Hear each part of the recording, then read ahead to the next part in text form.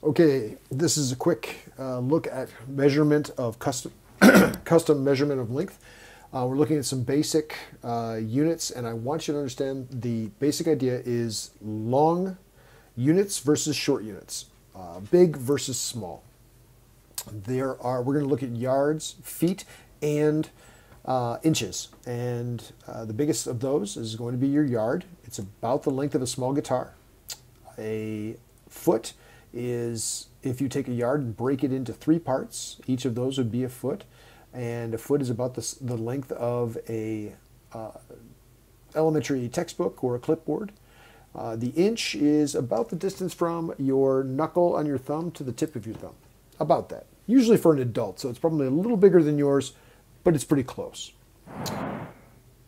All right, as you're looking at these units, I want you to know that there are large units like a yard that can be changed into smaller units like feet. And when you go from larger units to smaller units, you multiply. If you're changing from a foot to a smaller unit like inches, you're going to multiply. You're changing from a large unit like meters into a smaller unit like centimeters, you're going to multiply. And if you go the other direction, from smaller units to larger units like inches to feet, then you're going to do the exact opposite. You're going to divide. Now there are some simple phrases to help remind you. And these include to change from a larger unit of measure to a smaller unit, you multiply. Remember, a larger unit like a horse to a smaller unit like a fly, you multiply. So, horse to fly, multiply. Large to small, multiply. And, as you can probably guess, when you go from a smaller unit to a larger unit, you divide. So, you go from smaller fly to horse, divide, of course. Okay. So remember, horse to fly, large to small, multiply. Fly to horse, small to large, divide, of course. This will stick it in your mind, mostly because it's silly, but you can see the objects in your mind very clearly. So, if you were looking at, say, a city block, for example, a city block would be about 88 yards long. It's a very long distance, much bigger than us. If you're looking at a car, that would be about 10 to 14 feet. Inches would be way too small, and yards would be down a city block. That'd be a very large vehicle, not for a small car. A dollar bill, about 6 inches long. It's approximately. You could put your thumb and measure in small half thumbs along a dollar bill. So that would be sitting mostly in about inches.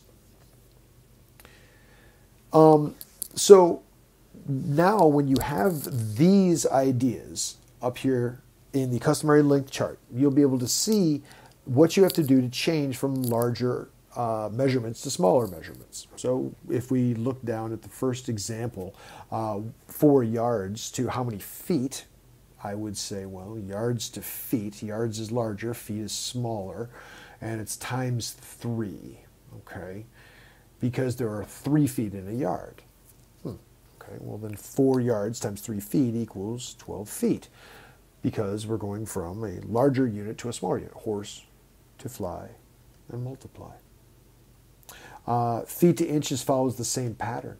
If there's 1 foot in 12 inches, then if you have 5 feet, you're going to a smaller unit of inches, then you'd multiply it by how many inches in 1 foot. It'd be 5 times 12 is 60 inches. And finally, you can also do this if you went the other direction. If you went from inches, a small unit, to feet, you just divide by the same amount. And 48 divided by 12 is 4 feet. Hey mathletes, Mr. O's here, and I've got a neat little thing I wanted to show you using a penny and a ruler. See, the thing is, we were talking about different sizes, right? So we have inches, about that size of that half thumb, then 12 of those make up a foot. Now, it doesn't seem to make a lot of sense to measure with just an inch. I mean, a very, very small amount for a penny. I mean, that penny is, very, very, very, very small, right? The thing is, it depends on which way you look at it. Look at that. And that's a 3-inch penny. Wait a minute, Mr. R. Are you telling me? Yep, that's a real big penny. Oh, back here, I have another penny. And this one is probably a regular one if I come all the way in to see. Oh, that's an awfully large penny too. I could measure this one in inches. It's actually 1.5 inches. Oh, aha. As I move farther away, we look down, and I have a real penny, although I wouldn't measure this in inches, of course.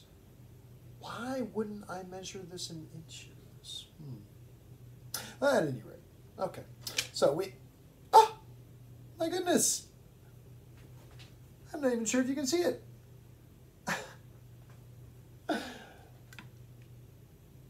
It's an extremely small penny, which we definitely would not want to measure in inches.